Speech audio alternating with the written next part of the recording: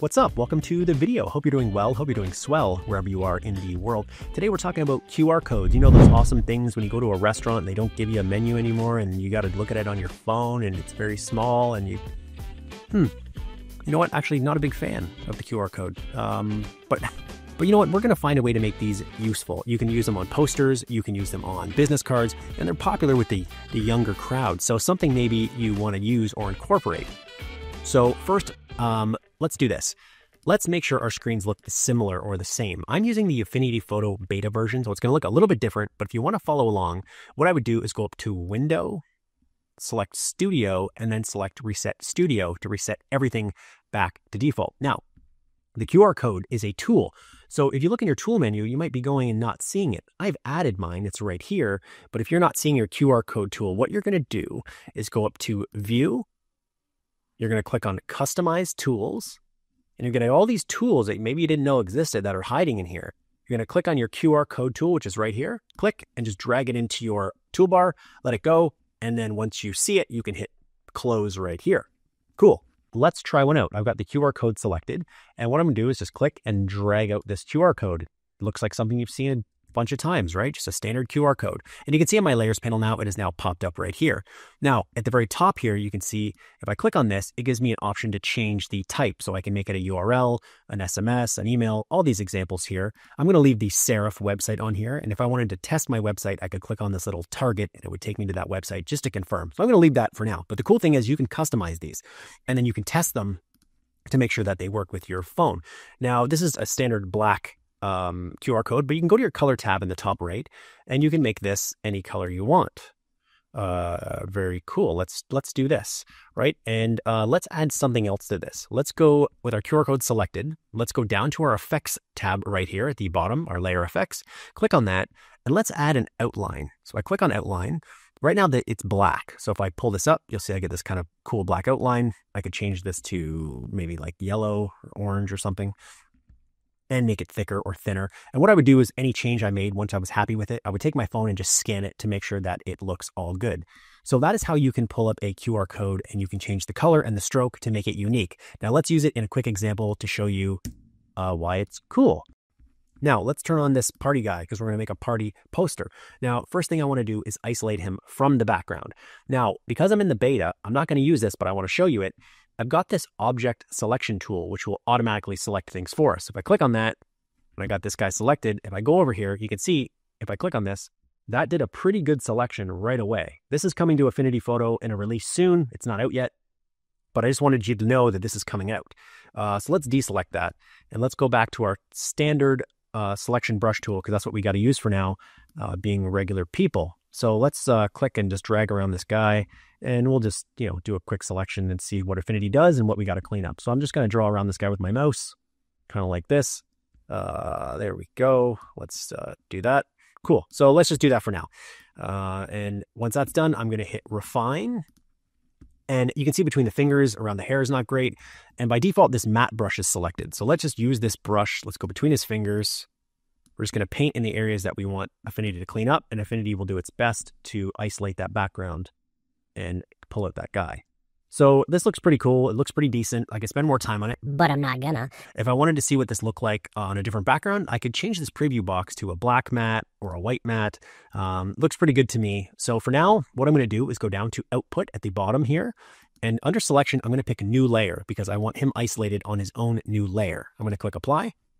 Now, if you look in the Layers panel, I've got two options. I got this pixel one, which is the new one, and I've got Party Guy with the background, which I don't need anymore. So I'm going to delete that, and I'm going to name this new Party Guy. Okay, now cool. Let's start making something really fast here. We got this guy. Let's put a background on him first. So let's go up to Layer, New Fill Layer, and now this blue color is mine by default. Is going to show up above him. Let's click and drag it below him. So he's got that. So he's in front of the background there. Cool. Next thing, let's do some text. I'm going to go to my text tool in my tools panel right here. I'm just going to click and I'm going to drag out and I'm going to put P, the letter P, because I'm going to say party and that's how you spell it, I think. Let's use the impact font because it's a classic. And let's change this font color to maybe like purple for now. Let's use this purple. Maybe I'll change it, but let's use this for now. And a couple things I want to do here to make the text maybe kind of cool. First, with the text selected, I'm going to go over to my gradient tool, which is right here, G on your keyboard. I'm going to click on that. I'm going to click on the P, click and drag down. And this is cool, but I want different colors. So let's go up to the gradient, which is right here at the top left of your menu here. Click on that. And if you don't know anything about gradients, I got a full video on it. It'll change your life.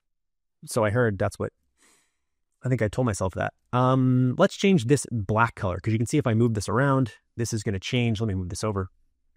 More pink or more black.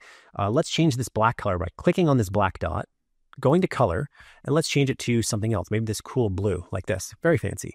Let's do something like that. Cool, I'm happy with that. And now that we have that, I'm going to click on the P again, and I want to add a shadow in the background. So with the P selected, I'm going to go down to my effects tab at the bottom of my layers panel, click on that, and let's go down to outer shadow right here. Click on that, and let's drag these sliders up until there's a shadow punching us right in the face. There we go. Cool. I'm happy with that. All right. So now I want to copy this.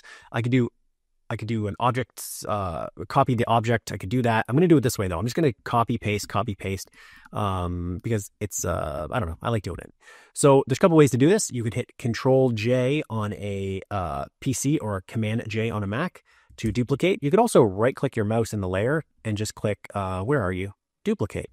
So I'm just going to click, drag this over, and I'm going to put A, because I want the text to kind of go back and forth, on top, below, on top, below. So let's do this, and let's Command J again. Let's move it over. I'm going to click on this, change it to what's next in party. Oh, it's an R. Okay, and the R is above. I want it a little bit below, so let's drag that below. So it's like that, and let's Command J this guy again. And what's next? It's a T. All right, you're seeing the whole process here, guys. That's above, and let's do one more Command J. Move it over, and let's make that a Y. So it says party. Very cool. So we have above, below. Above this one. Yeah, that's okay. That works. All right, I'm going to take all these guys, and including this guy, and let's center it. There we go. And you're saying, where's the QR code? Well, I know I don't have it yet. Let's duplicate this one more time and say at my house, exclamation mark. And it's way too giant. So let's shrink it down. And maybe we'll change the text on this, or the color, should I say, so it doesn't look quite like that, but maybe we won't. Let's center that too. Come on. There you go. Okay, cool. Now let's bring in an actual QR code.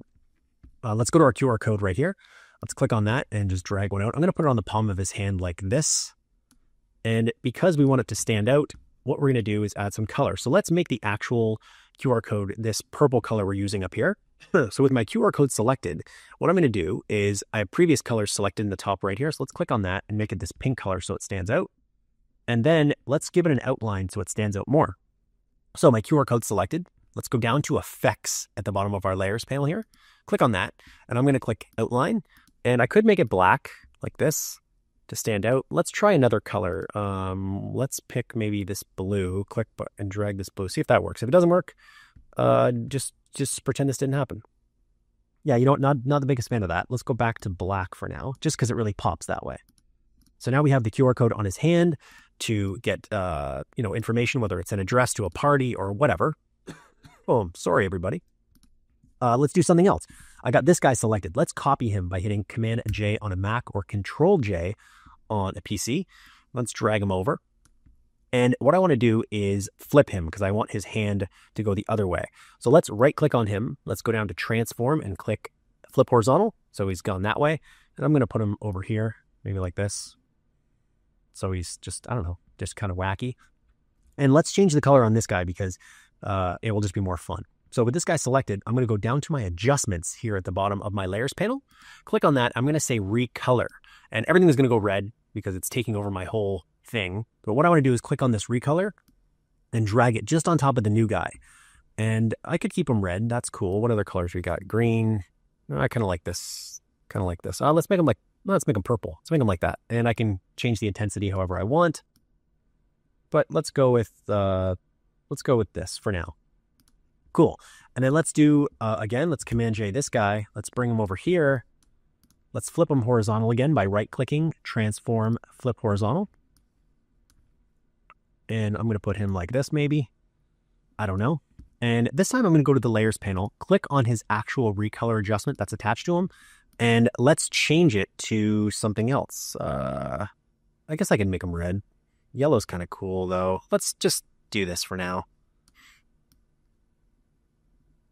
Whatever, let's do this. Maybe I'll shrink him.